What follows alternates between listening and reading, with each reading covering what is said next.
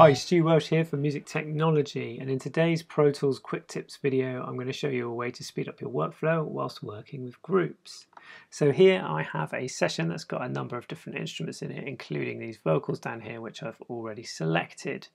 Now what I'm going to do is I'm going to press Command G on my Mac keyboard. You can use Control G of course on Windows, and it will open the Create Group dialog box.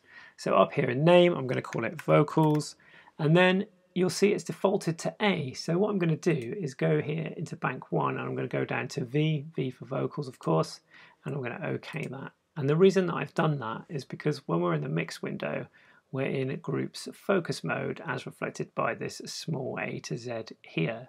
So now when I press V on my keyboard, it's going to turn on and off that group. So you can use the same technique for bass, B, K for keyboards, G for guitars, etc. And this significantly speeds up your workflow in the mix window because you don't have to remember an arbitrary letter, you just have to remember the first letter of the name assigned to that group. So if you find this video helpful, please consider clicking the like button. And if you want to continue to improve your own music technology, please consider subscribing to our channel and clicking the bell icon below. We upload new videos every week. I've been Stu Welsh for Music Technology.